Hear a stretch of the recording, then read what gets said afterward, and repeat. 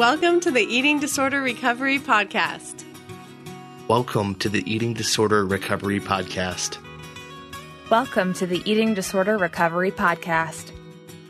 Welcome to the Eating Disorder Recovery Podcast. Welcome to the Eating Disorder Recovery Podcast with me, Dr. Janine Anderson. Heads up, this show may contain adult language and may mention specific foods. If you find either of those to be too triggering, I trust you to take care of yourself and do what you need to do.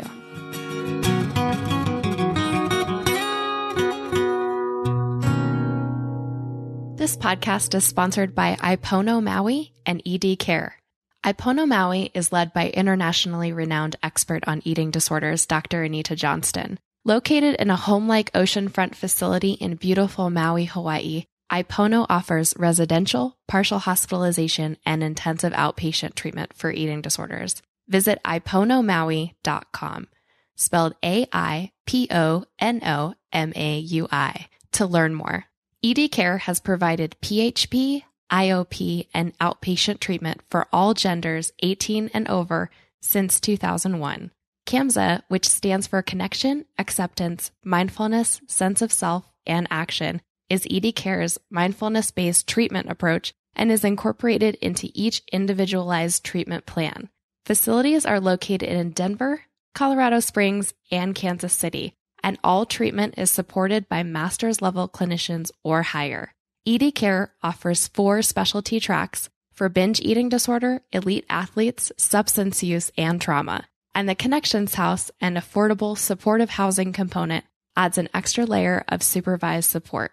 Visit eatingdisorder.care or call 866-771-0861. Hi friends, welcome back for the second episode of Season 4 of the Eating Disorder Recovery Podcast. This episode, one of our favorites, Dr. Anita Johnston, joins us to talk about meaning in recovery, recovery as a path to higher consciousness, and the soul's journey. Really, really interesting stuff. I just wanted to put out a quick little plug that my book is going to be released on Amazon February 27th, 2018. It's called Recover Your Perspective. There will be a link to that in the show notes if possible at the time of this recording. If not, just go ahead and type in my name or the title of the book and you will easily find it on there.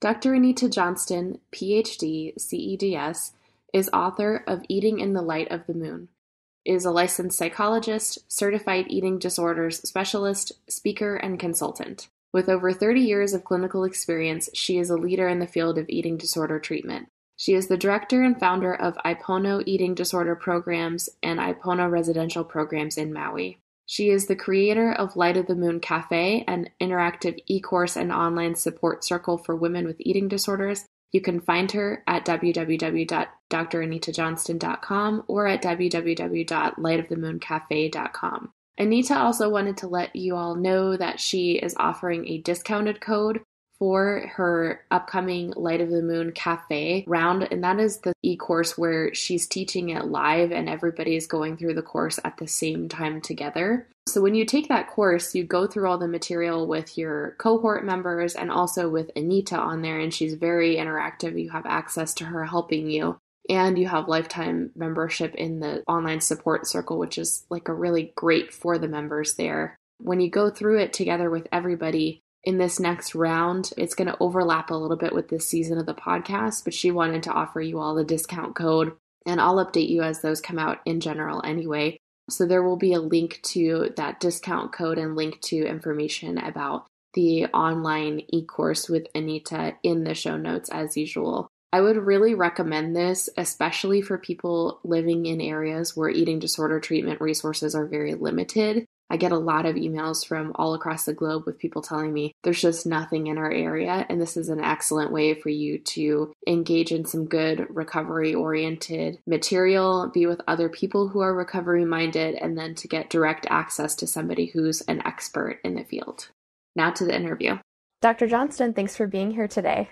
It's always a pleasure. Always a pleasure to have you. We're actually recording live from Colorado Therapy and Assessment Center, so it's really nice to have you in person. Topic for today is recovery as a path to higher consciousness, which is a big, big topic. So I guess first I wanted to talk a little bit about how the process of doing recovery can really suck, and just talk about the pain that's involved. I don't want anybody to hear this and think we're saying recovery is always delightful and it's all roses and rainbows and that sort of thing.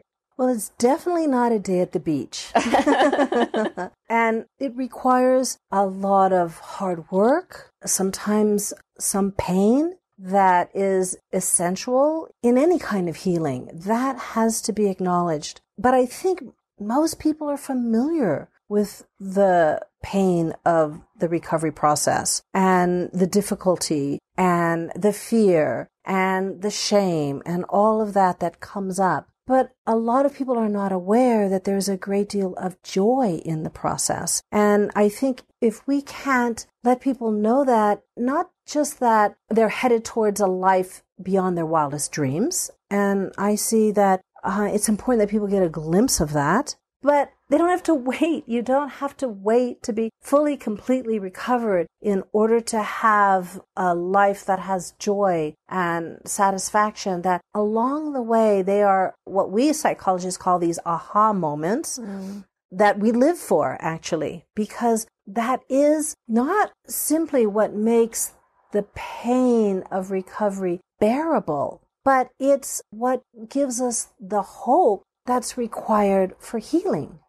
And it helps us zoom out, taking that lens, because with recovery, a lot of times you have to zoom in and really get down to the nitty gritty of what you're doing, what the behaviors are, how come you're doing them, what's triggering them. And so there is that kind of sometimes a bit of a laser focus, but then you also have to zoom out to get the bigger picture, the wider, more expansive picture that lets you know why bother in the first place, right? I mean, if this is such hard work and it's so scary and so painful, why am I doing this in the first place? And if there wasn't a good reason for doing it, then I think we're asking a lot of people. It's true. What would you say to somebody who's on the outs with hope, that hope is their biggest struggle right now, to believe that it could even be possible for them to recover?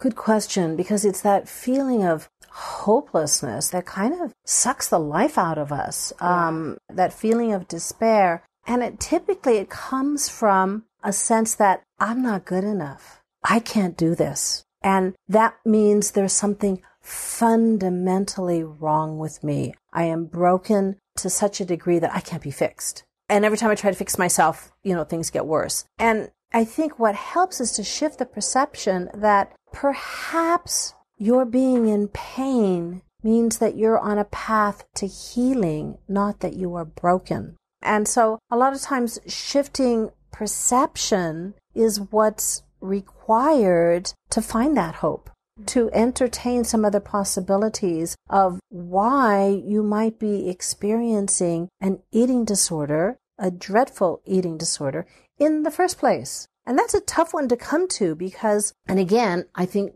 to get there, you've got to zoom way out. You have to go to the way bigger perspective, what I call the soul's perspective. Tell us about that. Well, I think our consciousness operates at multiple levels, and there is the most basic level that most of us hang out in, which is, we're in these bodies and we're schlepping them around from place to place, and we got these thoughts that follow us along, and we got these feelings that seem to come up out of nowhere sometimes. We're at this level of understanding things as best we can. In some spiritual traditions, they call that the ego level of consciousness, where you're really attached to things being about you. And when children first develop an ego, so it's not like an ego is a bad thing. It's like without an ego, you can't drive a car. You're not going to know what kind of dog food to get at the grocery. But this level of consciousness is very useful in day-to-day life. Not so much when it comes to trying to understand suffering and hardship and the difficulties we human beings encounter. That's the part. And when we try to use that level of understanding to figure out why someone has an eating disorder, we're going to fail miserably, I think, because that faculty is not designed for that job. in some spiritual traditions, they say, you need to get rid of the ego. And that would frankly be a disaster because we have to get along on this planet somehow and figure stuff out. So it's valuable, but it's not so valuable, like I said, when it comes to understanding what's really going on in terms of big picture. And I think that's where the soul level of consciousness is required. What are we doing here in the first place? You mean on Earth? On Earth, right? Like, where did we come from? And gee, why did we get these parents? And why was I born into this socioeconomic group? Or why do I have this ethnicity? Or, those are giant questions. But I don't think that the question about the eating disorder is so far removed from that either. That somewhere along the line, we don't create the eating disorder the way we would, write a book. I mean, it's not something we consciously ever set out to do. And yet we're experiencing it. And so if you ask the question, why me? That's at the ego level of trying to understand things. But if you ask it with a certain amount of curiosity and wonder, I wonder why me? I wonder what this is about. It can take you to a really different place. It can take you to a place of understanding the difference between fate and destiny, for example. And when you can understand those things, it can be very freeing. And if you consider what eating disorder recovery is about, it's about freedom. Ultimately, that's where you're headed. Free to be your authentic self. Free to be comfortable in your own skin. Free to, appreciate and accept what life has to offer, and free to respond to some of the stuff that life does send up that we don't really like in ways that are not harmful to us or others. So ultimately, from that perspective, you can find freedom. And I happen to believe that the eating disorder recovery path is one. There are many, but it's one that can take you to that place, to that soul's perspective. How does that work? How does it work? I'm just giving you all the easy questions today. I don't know how it works, but I have a way of conceptualizing it that comes from Michael Mead's work. And he's an amazing mythologist and storyteller. And one of the things he talks about is what all the great myths have to tell us. That there's a theme to what they communicate to us about how to be a human being and how to be on this planet with all the challenges that we get presented by. And he talks about the concepts of fate and destiny. Tell us about those. So fate is all those things that life gave you that you didn't ask for, right? Okay, here's your parents, here's your ethnicity, here's your socioeconomic group, this is the part of the world in which you're born, here's your body type, here's the car accident you were in, here's that childhood illness, and here's your eating disorder. It's like the stuff that life delivers up and we didn't ask for it. That's your fate. Destiny is something different. Destiny is where we are destined to go in life and who we are destined to become. And they say in ancient myths, in a lot of traditional cultures, they have a similar idea that we are all born with our destiny deep inside of ourselves. And the task then becomes one of living your destiny and discovering your destiny. Fate's a lot easier to see, right? I can think, okay, this happened. But when we're looking at the story of our lives, typically what happens is we begin with, okay, so we're this little baby here. It's like any story, things go wrong. Stuff happens. It wouldn't be much of a story if it didn't, right? I mean, who is interested in a story that says, oh, well, she was born and all these wonderful things happened and nothing ever went wrong and then she died. It's like, right? That's not much of a story. It's boring. Yeah, and so is the case for all of us. So we're born and then we're fated with certain things. And these are the things that you're not going to be able to change, right? But what you can do is you can change your perspective about them. But the stuff happens. Car accidents, hurricanes, abuse, horrible things sometimes, illnesses. But then how do we manage? And here's what the ancient myths have to tell all of us about what it means to be human, is that if you do not face your fate, you cannot live your destiny. And this is a big deal, because if you consider your destiny is the gift you were born with and the gift you have come to give. So in some Native American traditions, they call that the medicine that you were born with. Most ancient cultures understand that each soul on this planet has a gift that is as unique as its thumbprint. But it's not just your gift to hoard and go, ha, ha, ha, I got this and you didn't. No, it's also the gift you've come to give. And that is your destiny. So there's this tribe, the Apandari tribe, and they talk about being born with what they call the wise word. And it's not a word like we think of a word and language, but it's this gift, your own particular genius, your own particular medicine that you're born with that's unique to you. So it's so unique that what that means is, for example, with my gift that I've come with and come to give, there'll never be another Anita on the planet like me. Some people would say, thank goodness, but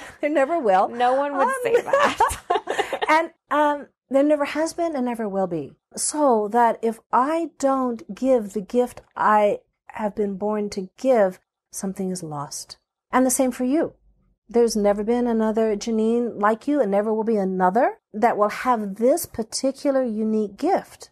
And that's the same for every single one of your listeners. Nobody is born without a gift they've come to give. However, here's where the story gets interesting. According to the Apandari tribe, they believe you're born with your wise word, but you're also born with the cross-wise word, that which sits across your wise word. That is what we would typically call fate, okay? So here's the irony of it. You got this gorgeous gift, your gold. It's in Jungian traditions, we call it your inner gold. But sitting on top of it is your fate, all that stuff that happens to you that is blocking your gift from coming through. But it's right there buried beneath it. So like in Hawaii, people might take a metal detector and they go to the beach and they're going along with this metal. All of a sudden, zzz, dig there. That's where the treasure is. So what the ancient myths are trying to tell us is that which you've been fated with, buried there, right beneath that place, is your gift, is your destiny, who you are destined to become and where you're destined to go in life. So for me, that's a pretty powerful concept to work with an eating disorder, right? Typically, and this is not always the case, but often someone's gift of being super sensitive, very compassionate person that has this gift to really receive all of that life has to give and give the beauty of life. Often what happens is that gets blocked by their fate of having an eating disorder.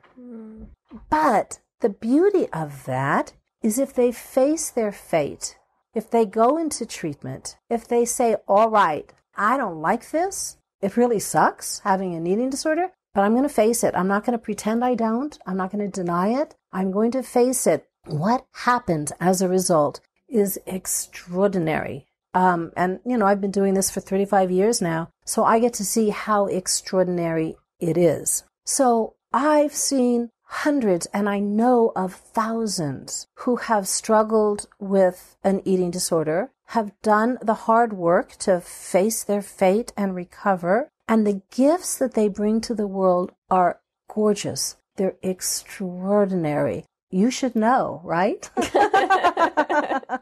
The world is a better place because of that.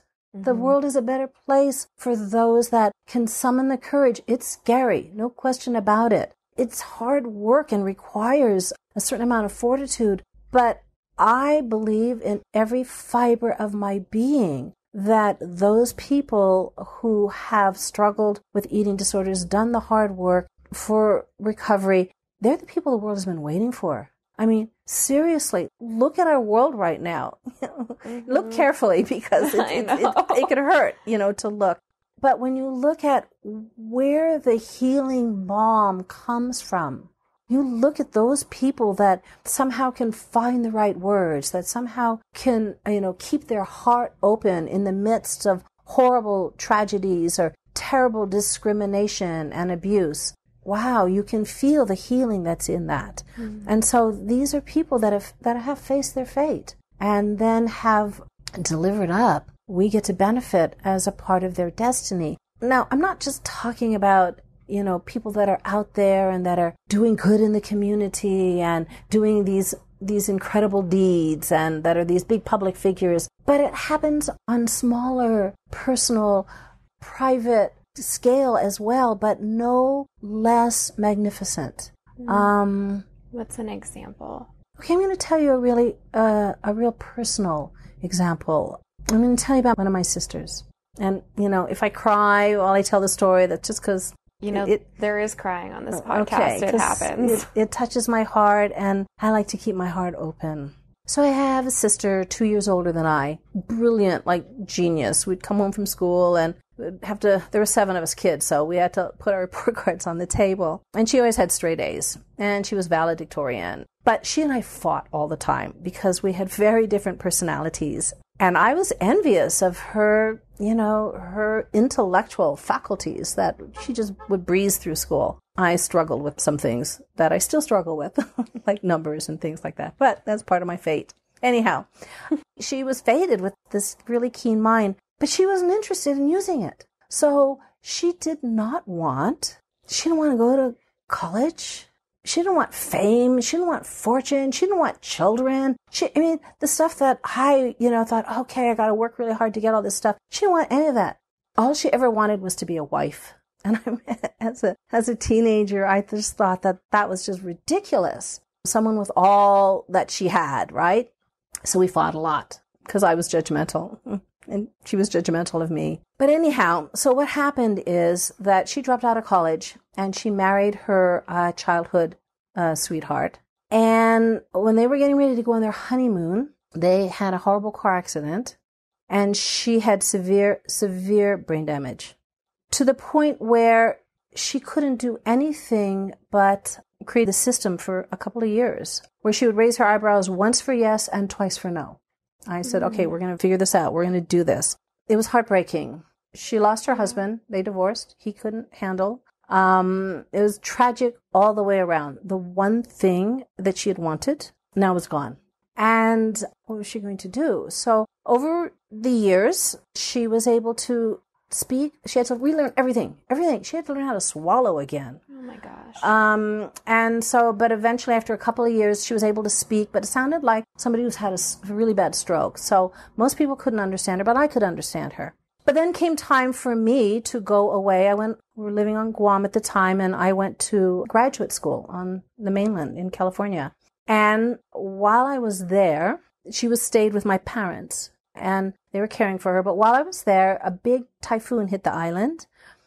And my parents contacted me and said, look, we've lost the roof over her room. We're not going to have power and water for months. Can you take her? And I went, well, yeah, send her my way. So here we have a twist of fate, right? Yeah. Another twist of fate. So she comes to be with me. I'm in graduate school. It was really hard. But eventually, I found a place for her to stay where she was 22 years old. So there was a place that had young people who had similar mishaps that were quadriplegic or paraplegic, and they could live in this little enclave. So I managed to get her in there, and she met this man who was also severely disabled. Long story short, they got together, and she spent the rest of her life with him until the day she died. And so for 40 years, she was confined to a wheelchair. And she lived with this man. I mean, when I say lived with him, they lived in this apartment. They didn't leave much other than to go maybe a doctor's appointment. Now, on the surface of it, at the ego level of understanding, this is a horrible tragedy. And it's true. It was a horrible tragedy. But at the soul level, did she live her destiny? Mm-hmm. She lived her destiny. She got what she wanted, which the one thing she wanted was an intimate relationship with a man, and she got it. So I tell you this story because it shows you the different levels of consciousness. And I'm not saying this was an easy journey for her any more than it's an easy journey to struggle with and recover from an eating disorder. But it gives you a different perspective. And sometimes when you're in the middle of the dreck of what it takes to recover, having a different perspective can really help. At least if it can give you a glimpse, if it can give you hope, then you've got some energy that kind of keeps you going, keeps you going on. Mm-hmm. I'm wondering what sorts of things can help to keep that higher perspective, that higher consciousness about it when you are really feeling the suffering of whatever fate is bringing you. Yeah. I think one of the things that helps me is to appreciate that we get to write the end of our story. We're in charge of this. Okay? So if you think of your life as a 3-act play, Act 1, the script's been written. The characters have been cast. These are your parents. Here's your ethnicity. Here's your socioeconomic. All of that is laid out, and here we go. Roll them. Act 1. And a lot of difficult stuff can happen in Act 1. Here's the fate stuff that we would never choose, stuff that really sucks. And here's the script, and we're just kind of going along. Act 2, there's a little room for improvisation. There's a little room to ad-lib, but still, that script is pretty much, written. People come and go. The characters some may leave and some new ones come in, but basically, you're still going along the script. Act 3, that's yours to write. You get to write the script for Act 3. And what that means is you can't go back and say, oh, that didn't happen in Act 1, or that really didn't happen in Act 2, but you can change the meaning of that because you get to write this part of your story. So you get to decide, all right, is my story going to be a tragedy? Her life sucked when she was born and horrible things happened and it sucked when she died. Or is it going to be a transformational tale where this stuff happened and as a result, your consciousness was transformed in ways that you could never have imagined otherwise? Or is it going to be an inspirational tale? These people, these that we look towards, these heroes in our lives, whether they're family members or big public figures that inspire us. Is that what your story is? Is it going to be irony? It's like, who would have thought this and this happened? And then look where we are now. You get to decide that. And so I think one of the helpful reminders, I do this myself when I'm in middle of some difficult stuff, is say, hey, the story's not over. What kind of story is this going to be? Even if you cannot change the external events, you can absolutely change the meaning you give to those events. Mm-hmm. And therein lies the hope. And therein lies the freedom. I was first introduced to this concept when I was a young graduate student. And I walked into this class and there's a little old man, and it was one of my first graduate classes, and he's in front of the room talking in a very thick accent. And I knew he was speaking English, but it was really hard for me to understand him. So I had to really, really concentrate and listen to every word he said. And thank goodness I did, because that man was Viktor Frankl. Oh my gosh. And he wrote Man's Search for Meaning. And which everybody should go read. Everybody needs to read that. Yes. Yep. And he created logotherapy. And his story, for those of your listeners that don't know, he was a psychiatrist that was in the Nazi prison camps during World War II. And he developed this concept because he observed that people could be stripped of everything and all the horrific things of mankind's inhumanity to mankind. And yet, what he discovered is that what made all the difference for anyone there was the meaning they gave to their experience. And that's where their freedom was. So out of very early in my career, I was impacted by that idea that there's deep meaning. And if you can get to the depths of the meaning, that's where the freedom lies. And in a way, that's the fate and destiny thing, right? If you can understand that, okay, so the fate is here, but buried beneath it, there's something much deeper, something much more precious than you can even imagine. And then you got to get there sometimes by simply entertaining the idea and asking the question, what's this about? Mm-hmm. I wonder where this is leading me. Mm-hmm. How would I like to use this horrible experience to have a better life, to help somebody else have a better life? And that's liberating. Yeah, we've talked about that on the podcast, that I think the first step is willingness. And if you're not willing to be willing one day, maybe. Yeah. So backing up and even entertaining the idea that there could be a greater meaning to all these experiences is awesome. It is, if you think of eating disorder recovery as a path to higher consciousness, right? What if you happen to be, and I'm joking, I'm not trying to make light of this, but I also am, given this experience where you have all kinds of signals to let you know when you're veering off your path. Some people call those signals symptoms, right? But what if you could look at that and every one of your eating disorder behaviors, for example, as like a little red light that goes on to let you know, no, not this way, this way, this way. It's kind of showing you the way out by showing you where not to go. Right. And I love what you said about being able to make your own meaning. I mean, Frankel said that. So yes. Awesome.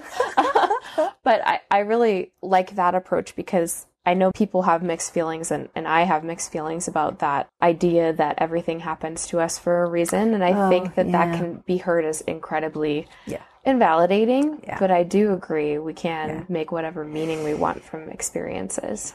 Yeah, there's a triteness to everything happens for a reason, and unfortunately, because then people say it when they don't know what else to say, right? But we give the meaning to our lives anyhow, right? You can't help yourself. You are going to give it meaning. But what most people don't realize is there is an element of choice in the meaning that you give. In fact, that's typically the only place you have any choice, right? We can't always choose what happens, but we do have choice in the meaning we give to it. And to just entertain that idea that there might be another perception that is much more expansive.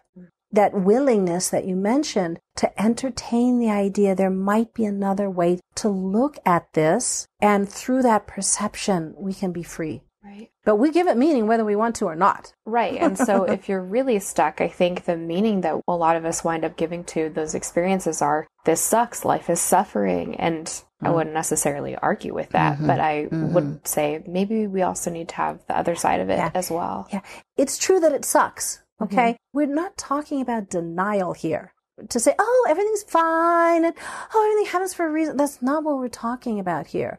It's more inclusive. It sucks, and there's more to the story here. And I think that's the expansion that I'm talking about, that takes you to a higher level that's way, way, way more inclusive. Then you get to the part of yourself that is way more inclusive. And I call that the soul self. That is much more than your thoughts and your feelings and your body, and much more even than the sum of all of those. There's an aspect of ourselves that's so much bigger than all of that. And when you can experience that, and we don't get to all the time, we just get glimpses of it, but the feeling of connecting with that aspect of your being is healing, extraordinary healing. What are some signs that somebody, as they're moving forward in their recovery, is starting to connect with their soul self and their destiny? Good question. One of the ways I like to think about it is, well, this shows you how old I am, but there used to be this show called The Gong Show, and people would go up, and it was like a horrible talent contest. And if someone was really bad, they'd get gonged, and there'd be this dong sound. And I think of it as the opposite of that, okay? The opposite of that is when you have something that goes ding, ding, ding, ding, ding, ding, ding, like in your cells. So there are things that when I think about doing them, like, for example, when I think about speaking without knowing what I'm going to say, like what we're doing right now, when I think about it ahead of time, I kind of have this kind of a little bit of a heavy feeling, like, oh, what am I going to do? What am I going to say? I don't know anything. But when I'm doing it, I feel this enlivening, this ding, ding, ding, ding, ding. And so that's a clue for me that whether I want it or not, this is a part of my destiny. And it took me a while to come to that. I fought it and fought it and fought it. I did not want to do anything in the public eye. And yet... Well, too bad. Yeah, destiny, exactly, right? Too bad, because when I would do it, it would feel so right. And so I think that's it. It's like, it's your destiny, because even if it doesn't make sense, it feels right. There isn't this like heaviness. There isn't this constriction. That can come when you think about doing it. But I'm talking about just being in it and doing it. the image I like to think of also is, those connect the dot pictures? Yep. You don't know in the beginning what that picture is going to look like, but you know when you made a right connection. It's like, oh, okay, we're here, and now we're here, and now we're here. Oh, I see this. So that's kind of how you know. I think what happens in treatment, it's like you might go kicking and screaming because the thought of it, and sometimes parts of the experience of it feel so dreadful, but it's those moments of ding, ding, ding. Oh, I never thought of it this way. Or, oh, I get it. It's so exhilarating and so exciting because it's feedback from your soul self saying, yeah, girl, you're on your path of destiny. Stay the course. I like that. And it's just a glimpse. Sometimes it only is just like the tiniest moment, and then it's gone. And you're going, oh, we're back in the this sucks level of awareness. That is very real. And I wish I knew why.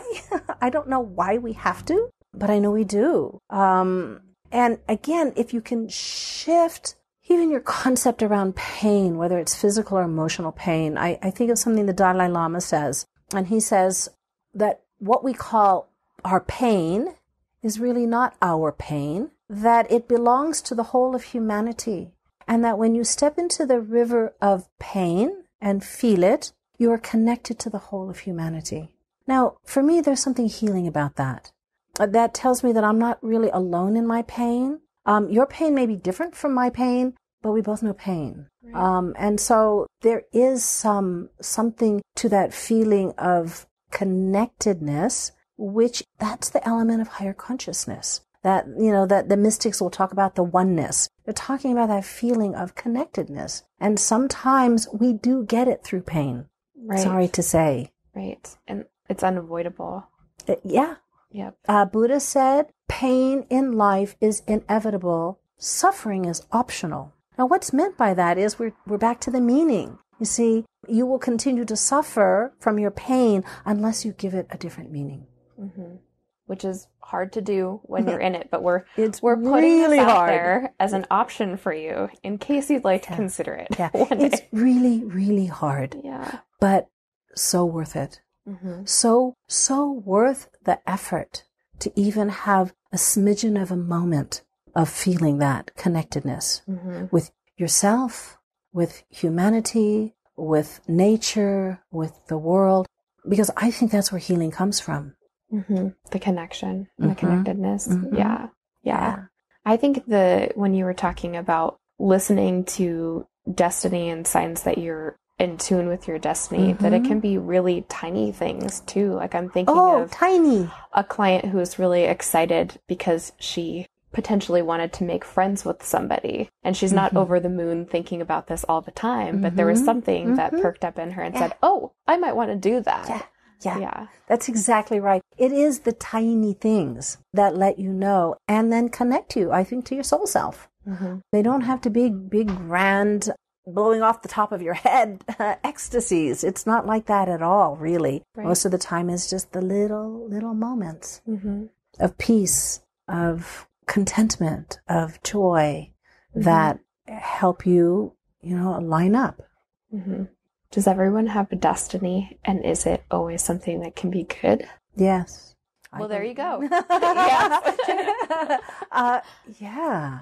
I would have to say, of course. Now, the caveat to that is it's really easy to see what your fate is. It is really, really hard to find your destiny. It takes a lifetime. You can tell when you're on the path, but your destiny, we don't know that. And another thing is, it's hard enough for us to know what our destiny is. It's arrogant if we think we know what somebody else's destiny is. So, I was arrogant as a teenager thinking I knew the life my sister should have. I didn't. I'm still, seeking out my destiny. So I think destiny is way more elusive. It's part of the bigger mystery. But in my mind, there's no doubt we have one. And that it's worth pursuing. Yeah, I'd have to say it is.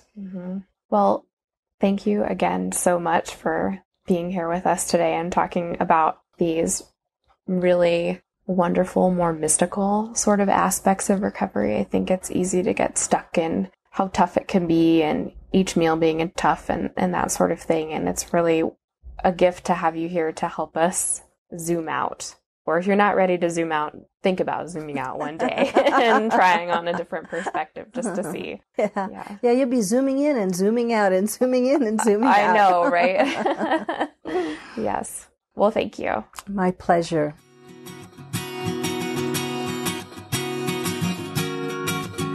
Thanks for joining me for another episode. Let's keep in touch. You can find all the information you need about the podcast at eatingdisorderrecoverypodcast.com, including full podcast episodes and links to all of our social media sites. You can join our Facebook group for the podcast by searching Eating Disorder Recovery Podcast on Facebook. This is a closed group for listeners of the podcast looking to connect, share resources, and get involved in a pro-recovery community. Don't forget to subscribe to the podcast on iTunes, Stitcher, SoundCloud, or YouTube. Please leave us a review and let us know how we're doing. Talk to you next time on the Eating Disorder Recovery Podcast.